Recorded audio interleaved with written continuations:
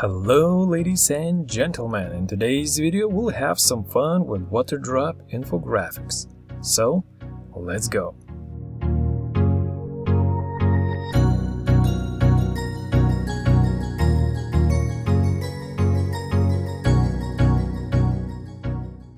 Alright, so I have created a couple of these Waterdrop infographics. Here we have Octagon with 8 Waterdrops. Here we have heptagon with 7, hexagon with 6, pentagon with 5, and square with 4. And in this video I would like to actually focus on how to draw these Waterdrop shapes. Because as you can see in some of these infographics, these Waterdrops are quite thin and narrow. And for example, in pentagon they're quite wide. And what would be the easiest way to draw these Waterdrop shapes? Okay, so let's start with a square Waterdrop, and it's actually really easy to make it in PowerPoint because we have this teardrop shape that we can choose from the shape menu. Just hold down the shift key to draw a perfect teardrop. Okay, now we can duplicate it. Let's flip it horizontally and let's bring it close to the first one, just like that. Okay, now we can group these two guys. Hit Ctrl G to group. Now let's make a copy. You can always hold down the Control key to make some copies. So let's flip these guys vertically, align everything together, and now we can join them into one big group. And here we go. We have made a square Waterdrop. Of course, I haven't filled it with any colors, but this is basically the foundation of this infographic. Okay. And when it comes to creating the rest of these infographics, the process is a little bit more complex because we don't have these, special teardrop shapes in the shape menu. So for the pentagon, we first have to insert a pentagon. Just hold down the shift key to draw a nice pentagon. Okay, and next we have to draw some circles. Okay, and we have to position those circles exactly where is the corner of the pentagon. So the center of the circle has to be directly on the corner of the pentagon. So we have to insert 5 circles. Okay, and make sure that those circles are exactly on the corners. And another important thing is that these circles have to be touching each other. So there must be no overlap and there must be no gaps. So they have to be precisely touching each other and precisely on the corners of the pentagon. So it's quite a challenge to achieve this in PowerPoint. And next we have to choose the freeform tool and draw a special triangle that goes to the center of the pentagon and comes back to the circle like this. Now let's select the circle and the triangle and we can union them, and this way we get our teardrop shape. But as you can see, if we zoom in and we click on Edit Points, we can see that this shape is not perfect and we have some gaps between the circles. And as you can see, it's pretty, quite hard to create all of this in PowerPoint. So to help us out, we'll jump to Inkscape, free vector program, which is absolutely free and which works with PowerPoint very well. So why not to use it? And as always, let me just hide the page border so that we have plenty of space to work. Okay, and now let's select the polygon tool. Let's start with the pentagon, so let's set the corners to 5. And now hold down the Control key and let's draw a nice pentagon, just like that. Easy peasy lemon squeezy. Alright, now let's select the polygon tool again, set the corners to 6. And let's draw a hexagon. So let's make sure that we have a flat side at the bottom and at the top, just like that. That's beautiful. Now let's make the septagon with 7 corners. So let's just drag it upwards, just like that. Okay, and now for the octagon, we have to choose 8 corners. And as you can see, octagon is quite special because when we try to draw it, it's actually quite hard to have a flat edge at the bottom. And to fix that, let's go to Preferences and let's find Rotation Snapping Options. So let's go to Steps, Rotation Snaps Every and let's set it to 22.5. Alright, and now let's try to draw an octagon, and now we get a flat bottom. That's super awesome. Alright, so we have all of the shapes created that we need. Let me just align them to the middle, and let me space them out horizontally as well. Okay, let me drop down the opacity to 50. We have the opacity options here at the bottom. Okay, so let's start with a pentagon. You can hold down the space bar to adjust the view of your Inkscape window. So now let's go to Circle tool, hold down the Control key, and draw a perfect circle. Okay, so now we will have to move this circle so that the center of the circle is exactly on the edge of the pentagon. So for that, we'll have to enable some of the snapping options. So first, make sure that the snap to cusp nodes is activated. So all of the cusp nodes are basically these sharp points of the pentagon. And let's make sure the snap centers of objects is activated, because we'll have to snap the center of circle to the corner. And it works perfectly. So we can make a duplicate of this circle, and as you can see, we have snapped it as well. But as you can see, we have an overlap between these two circles, and what should be the correct size of this circle? So now we have to measure any side of the pentagon, and the length of any of the sides is basically the width of the circle. And we can use the measure tool. So click once and drag along the side. And now all we have to do is to remember this number, 288.85 pixels. So now let's select our circle, make sure that units are set to pixels, and now let's just insert 288.85 for the width and height. Now let's snap it to the corner just like that. Now let's check if it works. Let's duplicate this circle, and as you can see, these two circles are perfectly touching each other and sitting at the corners of the pentagon. That's super awesome. And actually we just need one circle, because we'll be using the Bezier tool to draw this special triangle shape, and after that we will just duplicate the teardrop. And now let's make sure that snap to path intersection is enabled, because we'll have to snap to this place where circle and pentagon meets. Okay, so let's go to the Bezier tool. So snap to the intersection. Now let's snap to the center of the pentagon, snap to the intersection, and let's join everything together. Now we can select both the circle and the triangle, go to path, and choose union. And this way we have created our perfect first teardrop shape. Congratulations, ladies and gentlemen. Okay, and now we'll have to duplicate this teardrop shape and rotate it alongside the pentagon. And if we would try to rotate it right now, it would rotate, according to its rotation center. So we have to change the rotation center. Let's make sure that snap to rotation center is activated. Now let's click this plus symbol and move it to the corner.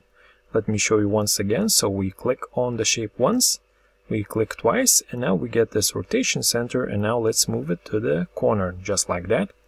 And now if we would move this teardrop shape, it moves, according to the new rotation center.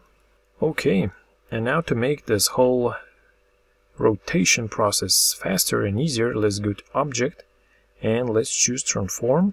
Let's go to Rotate. And now let's just make sure we're rotating clockwise.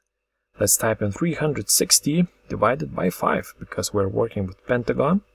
Hit enter, we get 72, and now let's click apply.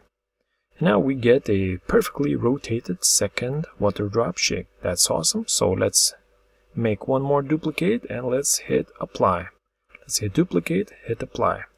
Let's hit duplicate and apply. So as you can see, that's pretty fun and easy process, and this way we get our perfect pentagon water drop shape. Could actually delete the original pentagon, but let's just leave it like that. And now we can basically repeat the same process for the hexagon. So once again, let's just draw a circle. Okay, now let's measure the side of the hexagon. So let's remember this number, 241.09. So let's select a circle and let's make sure we're working with pixels. Let's insert 241.09. That's awesome. Let's check if the circles are touching each other. That's good. So let's go to Bezier tool. You can click the B to access the Bezier tool. That's good. Now let's select both of these guys and we can go to Path Union, or we can just hold down the Control and click plus. This is the shortcut for Union. Okay, so now let's make sure that we bring the rotation center to the corner just like that. Let's make a duplicate and now let's divide 360 by 6 because we are working with a hexagon. We get 60, and now let's just repeat, Ctrl D to duplicate and click apply. Okay, and we are finished with the hexagon. So let me speed up a little bit and finish the septagon and the octagon, and I will meet you in a second.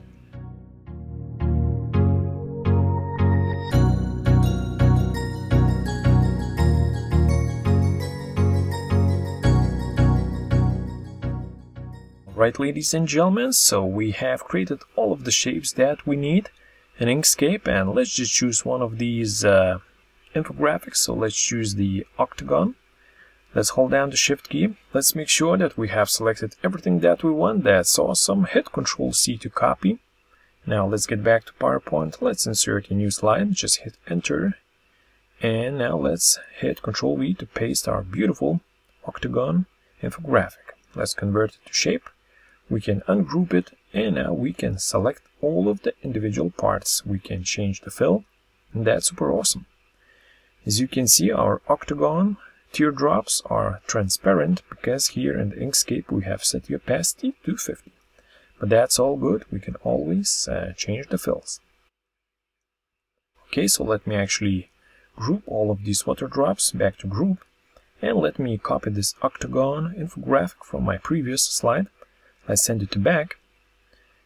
And now let me check what was the size of this previous infographic, 23.22.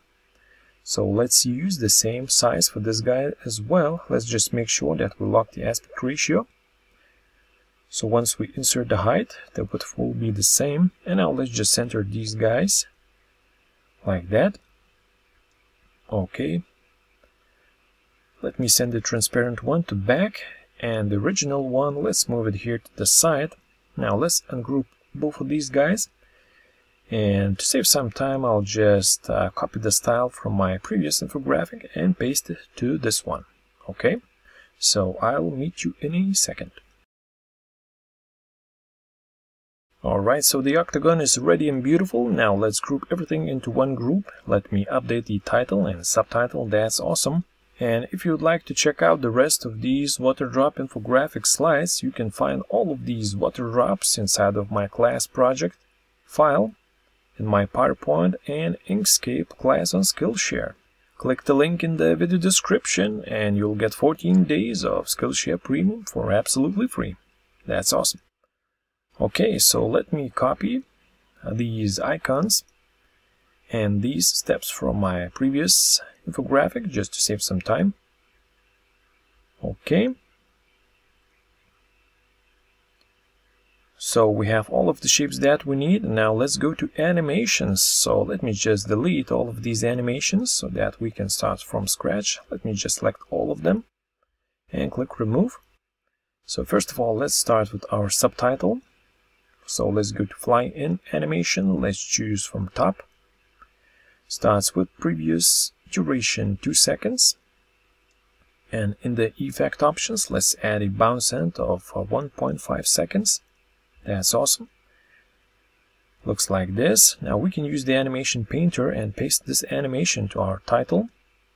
Okay, let's make sure we add a delay of 0.1 second. Looks good. Okay, now let's select our water drops. So these guys, okay. They should be grouped into one group, and now let's go to entrance animations and let's look for spinner animation. Here it is, click OK. Let's make sure it starts with previous duration 2 seconds. Okay. And let's remove the delay, so no delay for this guy. Okay, that's good. Okay, now let's select these icons. They are grouped into one group. That's good. So let's go to more entrance animations and let's look for zoom animation. Okay, let's make sure they start with previous, and for the duration I think 1.75 second looks good. Okay, and now for these steps we can use the same fly-in animation that our subtitle is using. So let's just use the animation painter and paste it to step number 1. And let's make sure it starts after previous and it comes from the left side. Looks like this. Now we can copy the animation from step number 1 and paste it to step number 2 with the animation painter. But for step number 2, let's make sure it starts with previous. And let's add a delay of 0.2 seconds. Okay, so now we can select step number 2, double click the animation painter and paste the animation to the rest of the steps. Let's make sure that for these guys on the right side, the fly-in happens from the right side, just like that. Okay, and now for the step number 3, let's add a delay of 0.4 second. And for the step number 4, 0.6. So as you can see, I'm using 0.2 second increments for the rest of these steps. Okay, and for the last step, 1 second, 0.4.